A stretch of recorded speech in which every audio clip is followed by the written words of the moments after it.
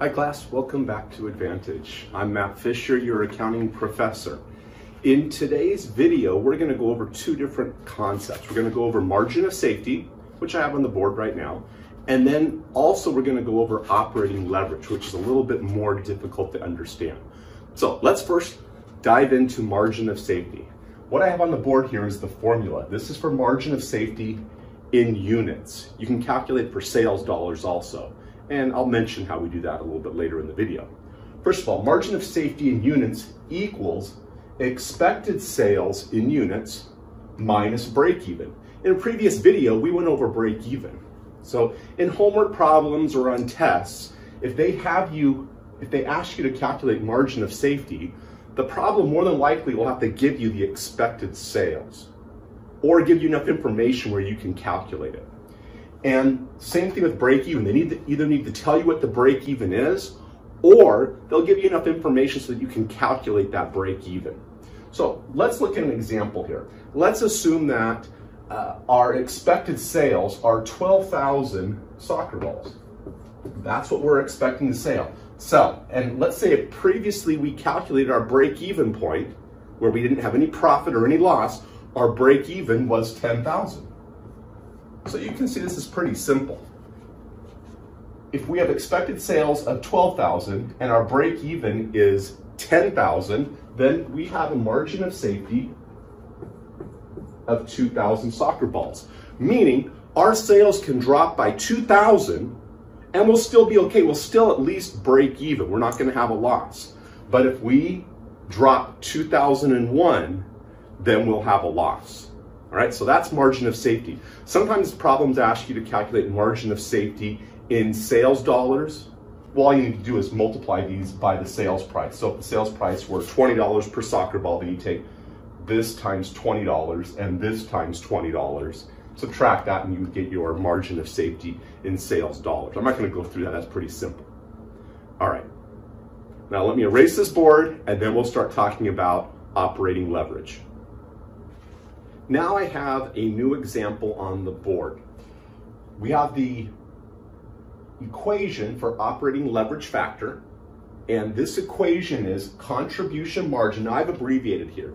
Contribution margin divided by operating income. So now let's take a look at this example that I have on the board over here. We've got sales of 800,000, variable costs, VC variable costs are 400,000, so when we subtract that, we get a contribution margin of 400,000. In this example, my fixed costs are 300,000, so my operating income is 100,000. We now have enough information to calculate our operating leverage factor. Contribution margin, 400,000, divided by our operating income, right there, of 100,000. Gives us this number 4. That's our operating leverage factor. Now let me explain what this number tells us. It's telling us how responsive our operating income is to changes in sales. You might have to think about that, all right? Look at the notes. You can probably need to go through this a few times. But basically what it's saying is, for every percentage change that we have, whether it's going up or down, whatever percentage change we have in sales, our operating income will change 4 times that amount, since our operating leverage factor is 4. Okay?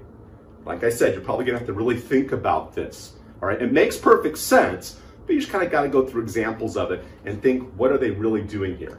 So let's do an example where we have a 10% change. So this is a operating leverage factor of 4. Now I'm going to erase this.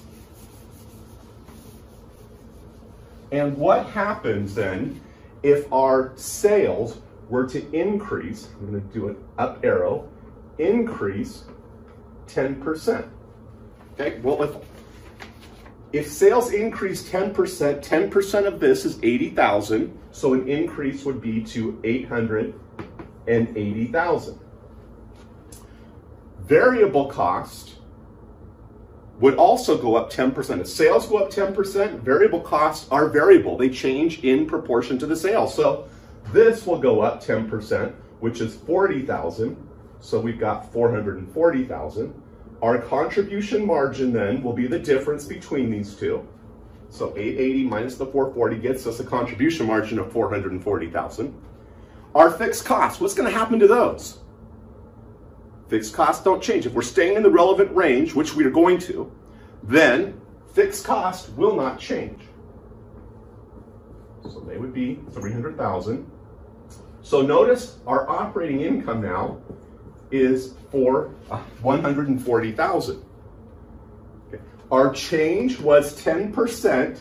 If you remember, our operating leverage factor was 4. We calculated that to be 400,000 divided by 100,000 got us 4. 4 times the change in sales gets us a 40% change in operating income. And you can see that 40% of 100,000 is 40,000. So our operating income went up by 40,000, 40%, because we had an operating leverage factor of 4 and sales went up 10%. For high operating leverage companies, that means companies that have lots of fixed costs, right? They're going to have a higher operating leverage factor, which is good if sales are going up.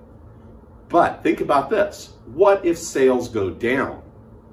All right? I think you know. If sales were to decrease by 5%, then 4 times 5% would give us a 20% decrease in operating income, right?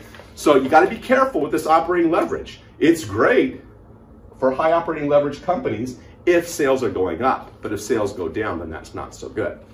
All right. If this company didn't have any fixed costs or very little, then we'd say it's a low operating leverage company. And then their factor is going to be a very small number, maybe 1. Okay, 1 or, maybe a little bit over 1. Okay, so you might want to try some examples of that. Try an example of where the operating leverage is a low number, like maybe take fixed costs out completely and run through those on your own. All right? All right, class, I hope this has helped. Once again, we've gone over margin of safety, operating leverage factor in this video. Like I recommend often, you need to look at your textbook, look at your notes, and probably watch these videos again to get a really good understanding of this information. Good luck, class, and I hope to see you again soon in another EdVantage video.